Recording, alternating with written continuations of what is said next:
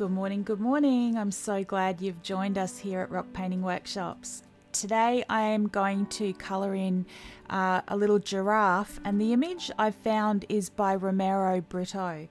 So he just does like really fun, bright, coloured images.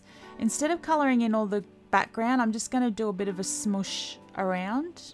So this is what I like to do instead of filling in a whole heap of thick background colour. Is I like to get that, and while put the colour in, and while it's still wet, I like to just get my finger and just give it a smush outwards, and it adds just that little bit of colour, but it doesn't add all the thickness of base coats and everything else, which really does affect your rock long term.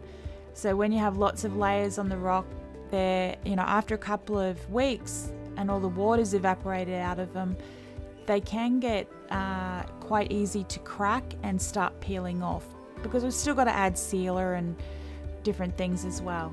So this is my way around that, and I'm just going to pick up a whole heap of colours, just cleaning the tip there. Got a little bit of something on it, wasn't quite coming out pure orange, and what happened was, I see how I've squished it. I pushed the nib down on Bert to give it a clean, and a whole heap of paint came smushing out. So I'm just using my paintbrush here, and I've painted in some layers on the giraffe, but what I have is a whole heap of paint left. So here I'm just smushing it onto another rock, putting all the paint on here, and I'll use that as a background later on a different rock. And that's one of the main reasons I use Bert and not paper.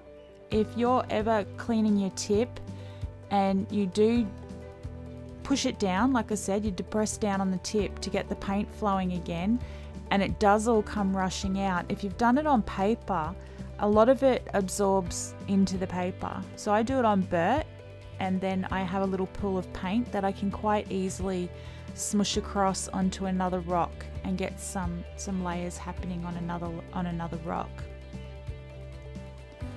But here I've just continued on while I've been chatting away about Bert, and I'm just adding in all the colours, the base colours that I want to use, and there's no sort of thought process about it. I'm just picking up pens and colouring in sections.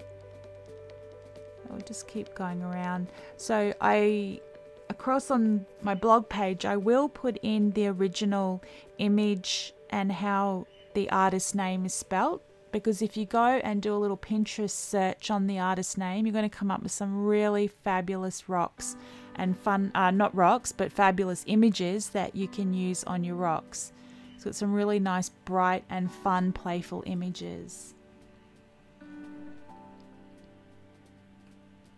Okay, we'll pop a little blue ear up there and purple spot. So I like to use the colours in two different places. So you can see I've put a purple spot on his face and purple part in his body. Just starts making it all belong. Sort of all works in together.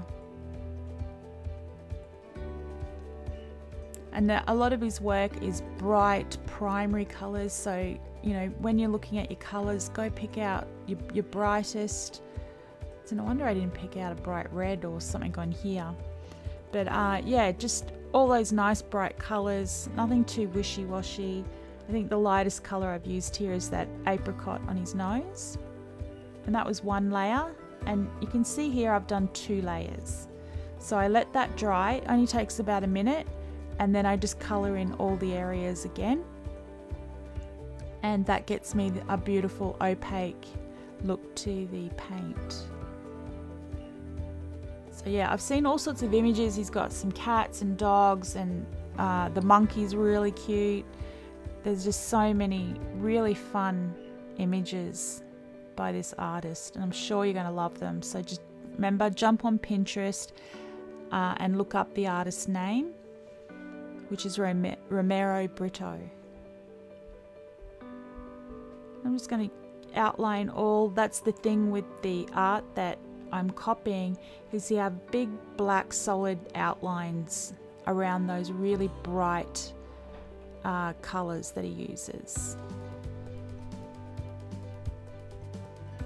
And when you see his backgrounds, you'll see he actually does solid backgrounds, so you might like to give it a try. I just don't like the thick backgrounds myself, and he puts polka dots and stripes, adds all that sort of fun little textures across the art as well.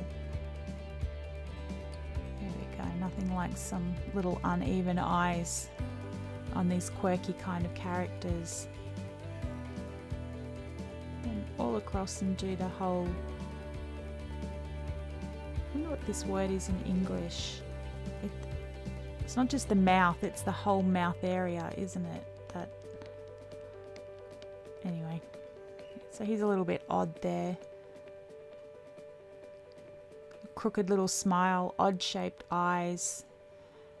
And what I'm going to do is I'm sort of going to copy his style and put in some white polka dots on the background, and then I'm going to call him finished.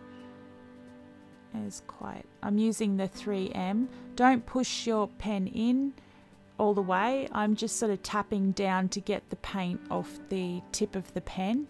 Obviously, if you push it all the way in, you can get the paint's going to start flooding out. So I'm just pushing that excess paint off the tip, but I'm not pushing the tip in.